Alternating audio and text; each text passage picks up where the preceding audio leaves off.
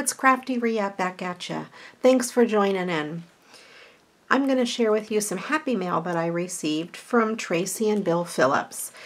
They are over on the Giftbasketappeal YouTube channel, and they're a lot of fun to watch, and I know a lot of my viewers came from over there. Thank you very much for joining me, and I wanted to share with you what they sent me.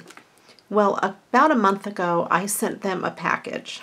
I was kind of a bad girl, and I sent them a 10-minute challenge for each of them, because Bill will craft on the channel too, and he is a riot to watch.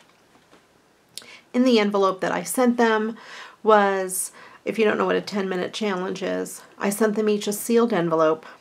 They had to open it on camera. They had 10 minutes to make a card out of what was inside. I sent them some stickers and embellishments and some fancy paper and a card back.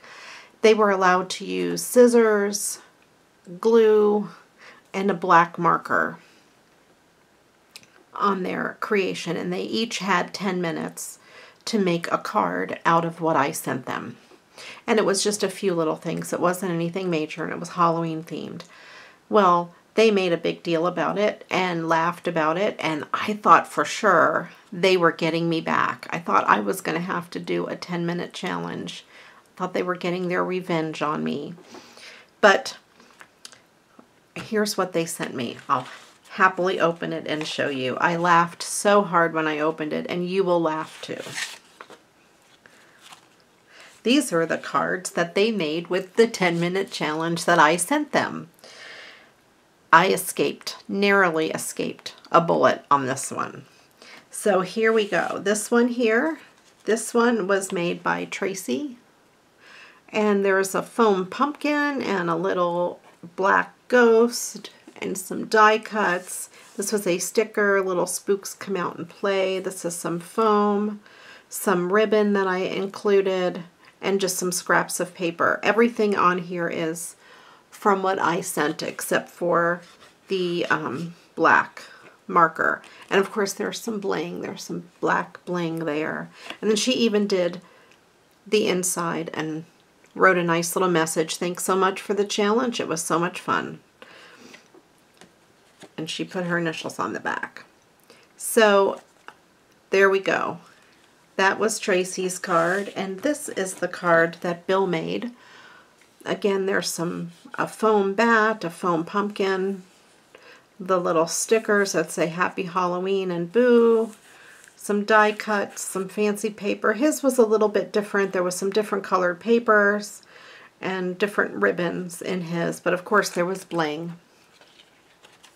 And here was the inside. Maria, Crafty Rhea Johnson, girl, this was one fun challenge.